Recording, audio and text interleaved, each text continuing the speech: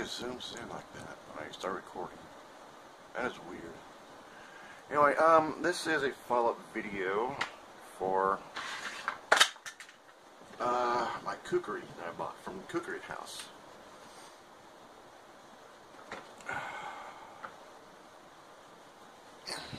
Sorry, my camera's above my head. I can barely see it.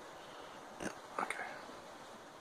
Hope the lighting is good. I had to dim the lighting a bit because my camera started flickering in its exposure. So, I hope this shows up. I really do.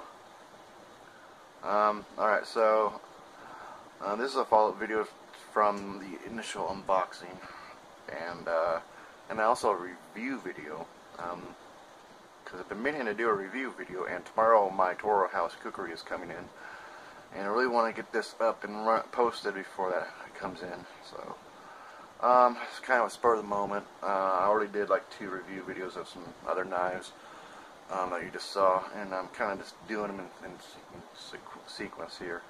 So bear with me here. It's not going to be all that professional. Alright, so this is the Kukri Alive knife. It was made by Kukri House, and the polish on it is defined as unpolished, and it is. The initial intention of the design and overall reason for this model is for a survival Kukri. So they didn't really go through and make a bunch,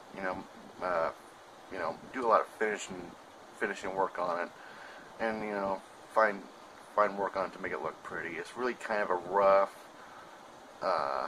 rustic Kukri, and it works. I can't complain about its functionality. It does chop wood. I have used it extensively for making some firewood for this summer, and I still need to make some more for this winter. But functionality wise, it works, but I do have some complaints about it. Let's start with this. This is my biggest pet peeve. Is the damn sheath. It's horrible. It's awful.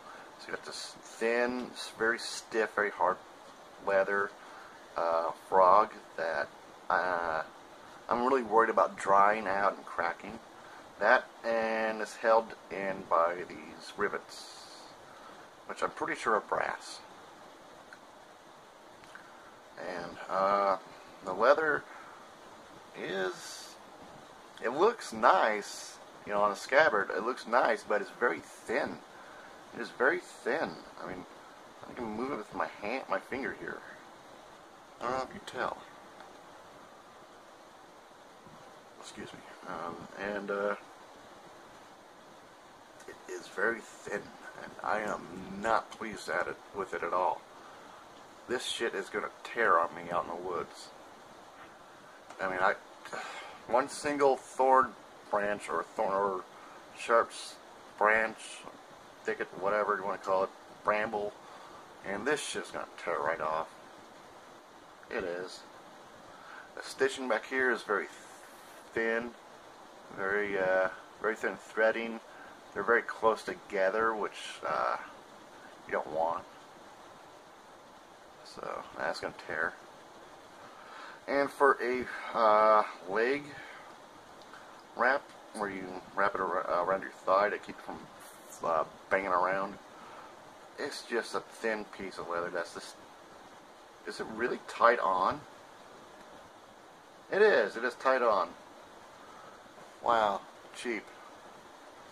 And here's the cheapest part of this. It came with these neat cardon chopmock, but they're very crude.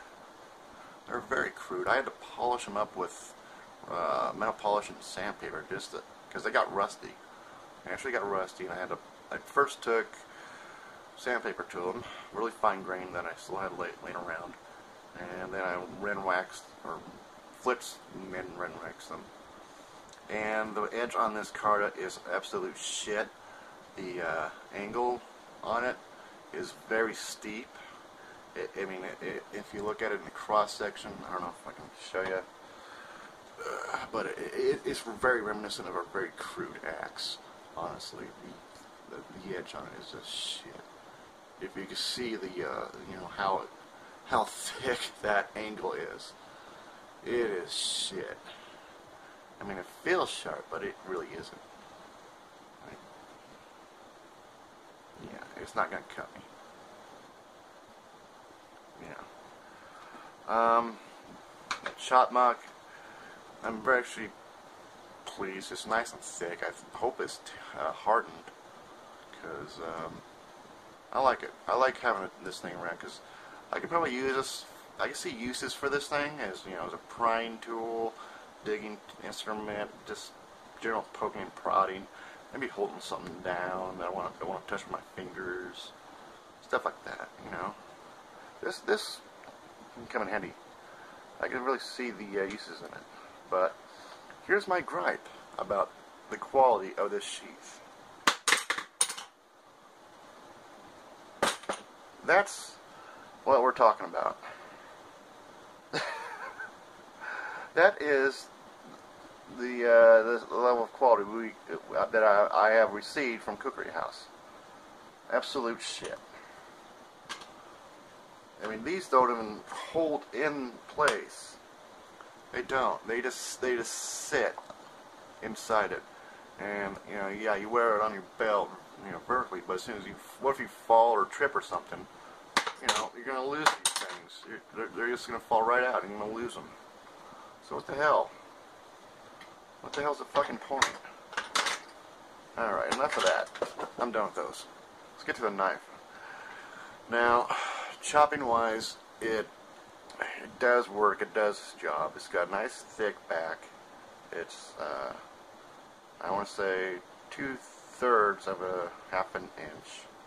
It's not a full half inch, because yeah, that is not a half inch. Trust me. It's almost there. Almost there. But yeah, that's not what I'm worried about.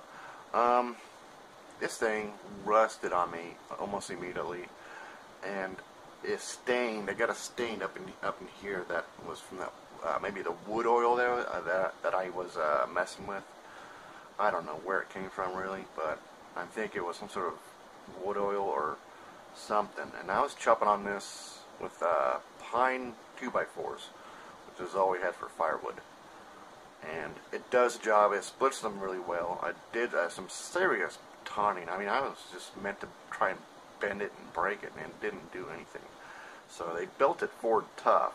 I even batoned the shit out of the hilt, and it didn't come loose at all. It's still on there. It's still rock solid. So I can't gripe about that. The wood did shrink against the tang. Yeah, the tang is jutting out just a tiny bit. So that is an issue. It's probably going to end up cracking and fracturing. So, well, the finished work, well, the whole knife is not meant to be very pretty looking. It's meant to be a survival knife, but you know, as you've seen, survival-wise, I'm going to lose my chop block and cutter because they won't secure in the sheath. So that's a failure. That's a red flag. And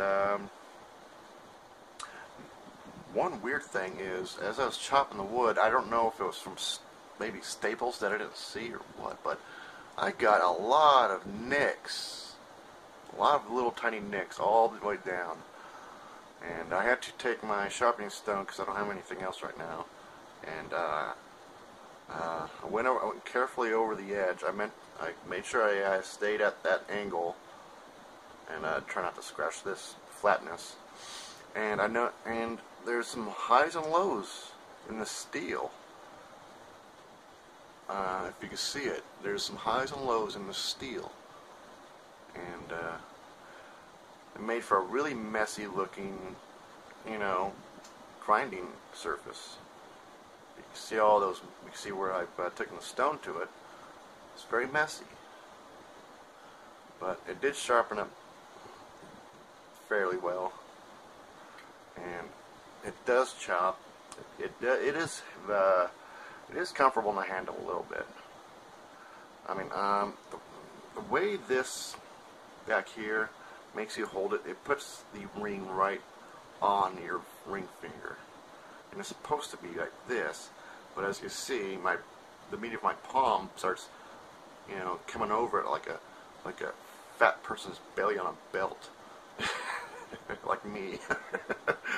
And it makes me, you know, raise my grip up towards the whatever you call it. I want to call it a trunnion for some reason, but I know that's not right. But yeah, it makes me bite up or scoot up the handle too much. So that is definitely a problem. The overall profile also I'm very disappointed in, because in their sales picture it had a deeper belly, and that really perturbed me, because I really wanted the one I saw in the picture on their page, on their website page. And this one just feels like a kind of a steroid-ridden serpente. Really, it doesn't feel like an actual kukri.